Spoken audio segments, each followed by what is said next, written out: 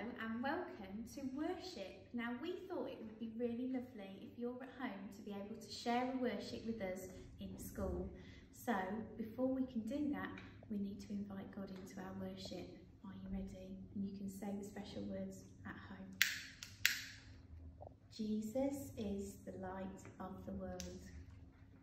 Now this week, we've been thinking in our worships in school about the Christian value of hope, and we shared the story of Noah's Ark.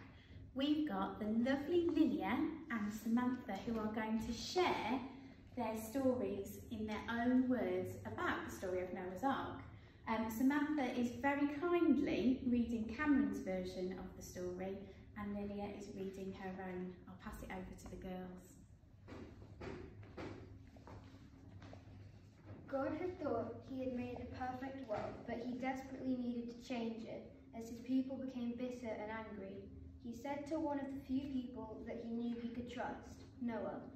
God told Noah that he had to build an ark, 300 cubits long, 50 cubits wide, and 30 cubits high, and have a pair of each animal in the world. Noah knew that he could trust God. God knew he could trust Noah too. Noah thought this would be hard and a tiring task, but he didn't question God. So the days went by. Noah had found that he had built the ark. Now was for the hardest part. He had to find 2 of every kind of animal in the world. This took a while. Slowly but surely he collected 2 of every animal. Noah had 3 sons and a wife. These were the people that were able to come on the ark alongside Noah and the animals. Noah, his family and the animals lived on the boat for 7 days before the first raindrops fell. Then it rained for 40 days and 40 nights. Soon the earth was covered in water. After it stopped raining, the water continued to rise for 150 days. The ark landed in the mountain range of Iraq during the 7th month of the flood. Then God sent a great wind, and the waters began to evaporate. Finally, Noah sent a dove out of the ark's window.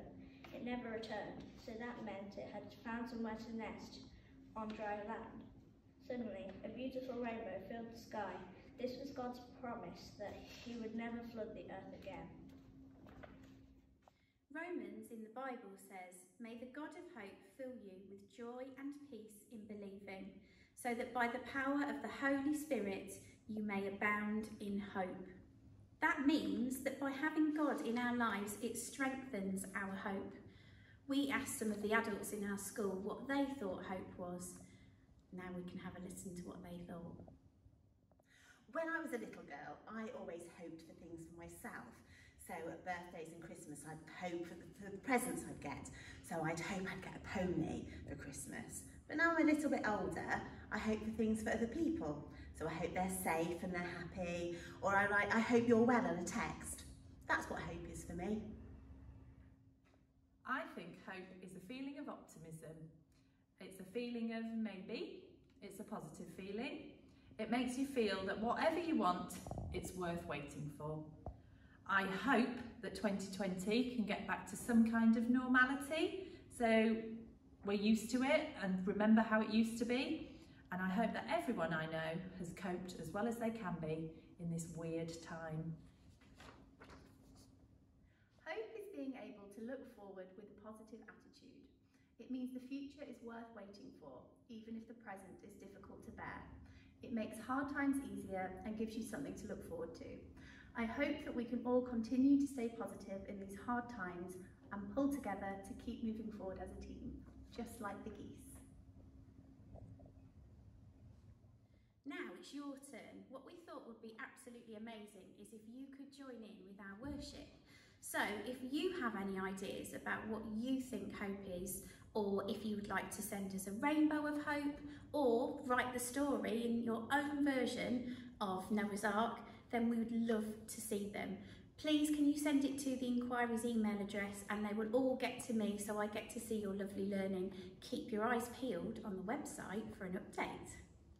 We're now going to say our school prayer. If you'd like to join in, then please do. Sing